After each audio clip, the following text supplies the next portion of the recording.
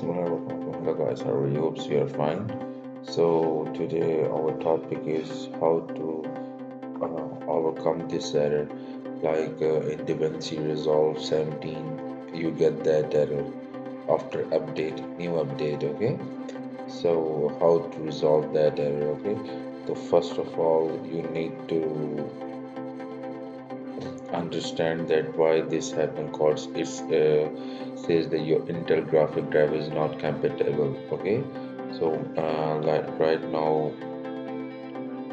I have HD360, so just need to just I give the link in the description of that. Okay, so you need to download, just download that, and I already download that thing, and you just need to open that, and it's take 1 minute or less than 1 minute to update your driver. But when you go from that settings, like all settings,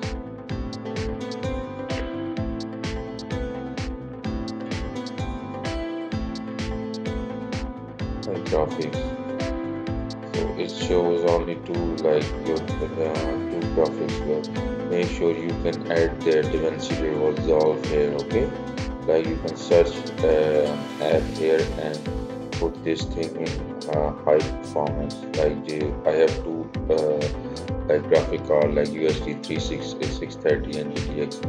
So make sure you can put that thing. Okay, just save that. So like this thing comes up to you. You need to bring installation and complete your process. So after that, you need to just reboot your PC or laptop, and hopes this error not come again. Okay, thank you, have a good day.